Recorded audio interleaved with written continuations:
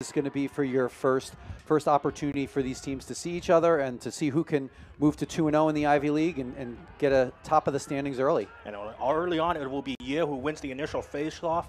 That's probably going to be the story for the entirety of this game, at least at the face-off dot. Yale, one of the best 2022 Pennsylvania High School Player of the Year award for lacrosse. And after not seeing the field at the beginning of the season, now comes in for Danny Cadigan at attack, and absolutely. If they could keep this to a 50-50 kind of game in the face-off, they should be in really good shape. But that's going to be easier said than done. Yeah, and already Coach Busek has switched to Angelo Petrakis at the face-off dot, but still Rodriguez wins that face-off. Three straight face-off wins for Yale to start off this game in regulation to give Cornell that 15-14 win over the Tigers. But again, face-off going to be the key for Cornell to just try and get some possessions, and Rodriguez almost got one on cage. But a flag flies as Rodriguez is also on the ground. Cornell trying to be physical with Yale early on, and this one a little bit too physical results in laundry. I didn't see the play. I was watching the rebound come out front. Must have been late as he comes right down the middle. Yeah, and even there you can't quite see it. Yeah, it looks like Jason Singer rotated a little bit too late to lay the check on Jason Singer, showing off. Hats off to the Cornell defense, killing off a 3-minute unreleasable penalty on Jason Singer, showing off a George Boyardi-like defensive effort to prevent Yale from scoring on that opportunity. Of course, Cornell playing with some heavy hearts last week on the 20th anniversary of George Boyardi's passing, and how fitting that Matt Dooley, the defenseman, gets the game winner for them to win against Princeton 15-14. Yeah, in some ways it's amazing to think 20 years. Brad Cornell for getting this field ready. This game was moved back, initially scheduled for 12 o'clock, but because of the weather, we're playing at 2 p.m. And again, you could see the snow piles on the far side of your. The advantage of having that long pole is the ability to be further from the guy you're covering, and when he gets in that tight, he's not able to. We've got a whistle. Hold on, Yale will give this ball to Cornell. So when he's able to get in there. His dad played hockey here at Cornell, class of, I think, 93. Big Red will be in the ECAC championship for hockey tonight against St. Lawrence in Lake Placid, New York. And a great comeback win for that men's hockey program with a levy of 5. He sort of started dodging before the defender even kind of broke down and got into position and just went right underneath him. Remember, that's Jax Follows, reigning second-team All-Ivy League player from last year. Brandow wants another one quickly and couldn't quite get it on cage. The shot advantage over the Big Red. The Big Red efficiency and the riding has kept this game tied up at 4. Yeah, I mean, Yale outshooting Cornell 18-8. A lot of that came in that extra man opportunity in the first quarter. Yale winning 6 of 9 faceoffs compared to 3 of 9 for Cornell. Yale 2 of 3 on the clear. Cornell 4 of 6. Our goaltender saves through the first quarter. Matt Tully for Cornell has 5. Paquette has 3 for Yale. And the face-off battle continues to be ever more prevalent for both of these teams. And Marc Psyllos with a big face-off win to begin quarter number 2. And it's been interesting for Cornell trying to overcome the loss of Jack Cascadin for the year. And a violation will put this to Cornell. And now the Big Red have an opportunity to gain a little bit of momentum. And boy, has he taken that opportunity and absolutely flown with it. Lightning quick as a player. Seems so comfortable at X, and I think the thing that's nice about that is that was a chance where he was able to be in front of the cage. And Cornell, tell you, Marc Psyllos is battling for everything he can get, and he's been really animated. You feel like he's taking it personally that Cornell's got to do everything they can to negate what coming into the game now taking a turn for the Cornell Big Red. It's because of the face-off dot that Cornell has gotten some of these extra possessions. This time it's Machado Rodriguez who wins against Marc Psyllos. But before that, I mean, they've looked for answers with how Chris Lyons and Leo Johnson, two of the best attackmen who have been out due to injury for the entire season. Psyllos loses the draw but stays with it and battles, intercepts the pass. and gets Cornell a possession. So again, that's going to be one rotating, and that's what created the space inside. It was Ramsey now onto the face-off dot for the Bulldogs, changing things up.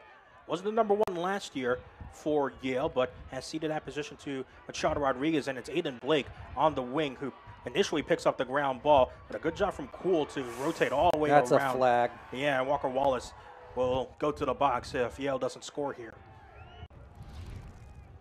Now both teams have put together 3-0 runs, so Cornell's got to get a stop the run. And this face-off, oh so important, eventually picked up by Patrick Hackler. Hackler will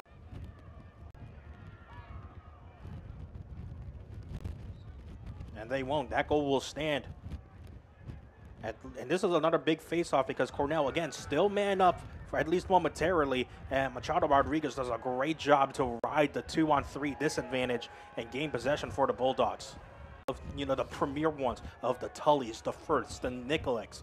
But now Ryan Goldstein into that attacking role for his first career start with the Big Red has absolutely shown up and is on fire. His second career hat trick in only his second game with the Big Red. Well, freshman scoring 5 of the 7 Cornell goals in the first half. An incredible youth display now on tap for Coach Busek. A trampoline today. It seems like every time it hits the net, they've all been just popping right out. Back out, yeah.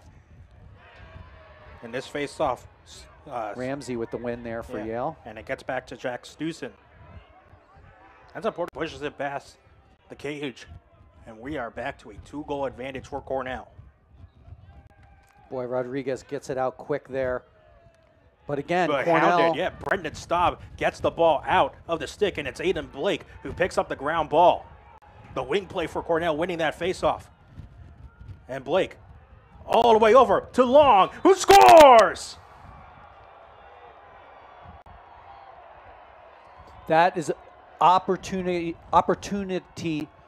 taken advantage of by Cornell. Aiden Blake with the nice look across the field here. And he just stepped, I mean, talk about 3 crow hops. I mean, you don't usually know Michael Long for his long-range prowess at goal. When he lowers the head, rips it, and scores, and Cornell matches his largest lead of the day with a 3-goal advantage over the Bulldogs. And again, it was the face-off battle. It wasn't a clean win. And here Psyllos gets another possession for Cornell. Gets the clean win, is pushed out of bounds by Christian Johnson. Nothing coming after that. And Charlie Bach. 12-8 the lead for the Cornell Big Red. A violation will give Cornell possession once again here as the Cornell Big Red have now exploded and on fire to just on. And that's unfortunate if you're Cornell. A failed clear, sort of you had a transition opportunity and just unable to corral it. And then right back you get Rodriguez, gets the face-off win, so they try to play a little make it, take it. Rodriguez will keep Psyllos on the field for now, but instead we'll just hand it off to Brandow. You're just going to have to keep making plays. I mean, when you talk to both coaches, you could sense that they knew that both teams were going to go on a run at some point. Rodriguez will win again, hand off to Brandow, who finds Cool and got it in cage. And here is that Yale run. A 3-goal run for the Bulldogs has shrunk the lead immediately to only 1. Well, and you're talking, right, this is how explosive these offenses are. We're talking 3 goals in the span of 41 seconds here. That's the hat trick for Carson Cool as well. Just the classic fast break, your L break, sort of steps in. He's able to find the bottom base. Again, curling to get a little bit more angle on that shot. But again, now face-off battle continues to be important, and Marc Psyllos, not deterred by, but can be effective on the crease and does so there to make it a 2-goal advantage once again. Oh, it's challenging it. They're challenging if it was a goal. And this is one of, again, those new rules in college lacrosse. They become the #1 seed for the Ivy League, heading into the Ivy League tournament. 2 of the best teams in the Ivy League, #8 Yale, #12 Cornell, resume is very similar as well, as the first face-off of the fourth quarter will go to Cornell, as Michael Long is the one who picks it up. I mean, something we haven't talked about, Christian de Guzman here along. Usually the most likely, I think, so far in this season to draw the pole, and here he's pretty consistently, they've been putting Firth with the pole. But again, not to be outdone, Nicholas Ramsey comes back, gets the face-off win for Yale. And remember, this is the two-headed monster that Yale has the face-off dot, because Ramsey was the #1 face-off guy for the past 2 seasons for the Bulldogs. And to face off against Psyllos. As Psyllos directs traffic, you see Luke Gilmartin all alone on the upper wing because of that man-up opportunity. And Ramsey picks up the huge win, but here comes the ride coming, and Staub and Gilmartin. Well, and I think he put his cross against his chest. They didn't call it. I thought that was withholding from play. So now, Game of his Cornell career. The freshman from Radnor, PA, has 7 goals, and he hasn't played 120 minutes yet with the Cornell Big Red. and Psyllos coming out the front. Enjoying his time in Ithaca. Now you got to remember that Rodriguez is quite a weapon here, but Psyllos neutralizes him. And Psyllos thought about going right down Broadway. I think with a 5-goal lead and 8 minutes left, that's a good decision. That Cornell has shown off has become so prevalent throughout this entire season. Once again, comes to life, and a violation here. A kicked ball will go against Marc Psyllos and give the ball to Yale. But this is a Cornell offense that, we talked about it during the break. Once it gets a little bit of rhythm, it's so hard. This is the game for Krefsky. Ramsey at the X this time. Working up against Psyllos. First time we've really seen this type of battle, a contested battle between the two face-off men, and this one will go in favor of Cornell as Luke Gilmartin is right there to pick it up. Gilmartin thinks about going himself, but will instead Good decision. back it up. And once again, we come back to the face-off dot. And there's Yale's 20th face-off win of the game. Unsettled situation here. Hackler wants to go quickly, but can't get the bouncer past Tully. Huge. That's a big save. Huge save for Tully, picking up his 13th save of the game. Now in this game. As of late, they've been sticking with Nicholas Ramsey, the Bulldogs, and it's worked out. But this time, it's a big face-off win for Marc Psyllos. Psyllos trying to play physical. And eventually he finds Walker Wallace to give him a little bit of breathing room. Hat-tricks from Michael Long, CJ Kirst, and Ryan Goldstein.